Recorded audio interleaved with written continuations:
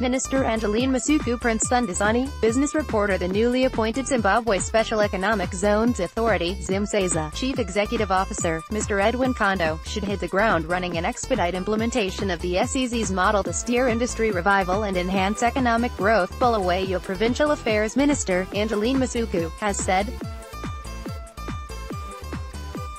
Mr. Kondo, a strategic marketer and manager, was recently named new Chief Executive Officer by the Zimbabwe Special Economic Zones Authority, Zimseza, board to drive operationalization of the SEZs model across the country.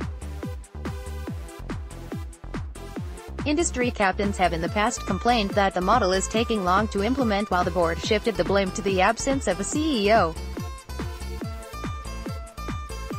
In an interview, Minister Masuku said the SEZs model has the potential to unlock investment for ailing Bulawayo companies. Mr. Kondo, has a mammoth task ahead, as he should be the driving force behind speedy implementation.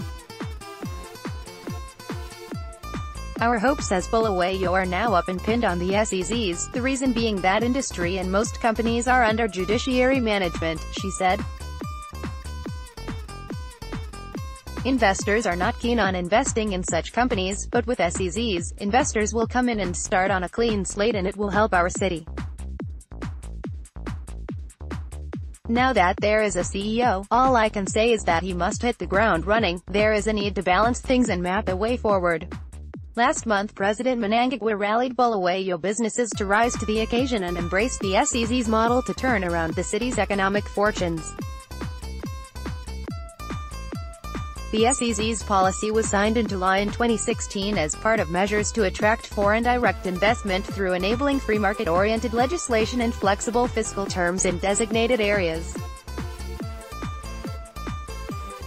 Bulawayo has already identified some areas to be designated under the SEZ approach.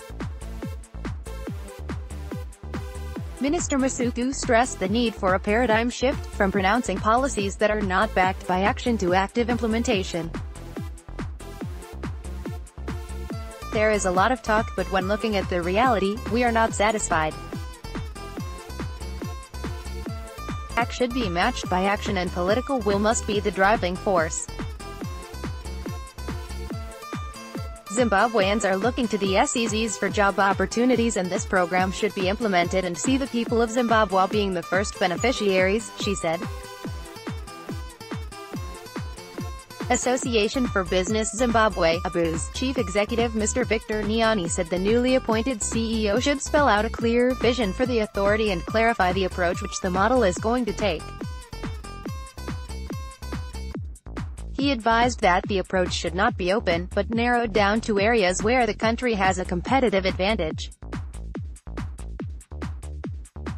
The new CEO must focus on the operationalization of SEZs. This means he has to lay bare his game plan to all stakeholders. He must spell out the model SEZs seeks to adopt.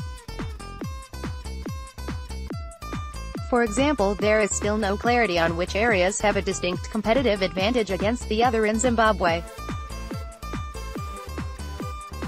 So far there has been mention of every other sector being recommended for SEZs.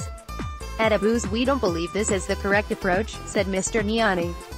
He said businesses would want a clear-cut consultation and engagement plan between SEZs and all its stakeholders, where they could share ideas they would want to be adopted.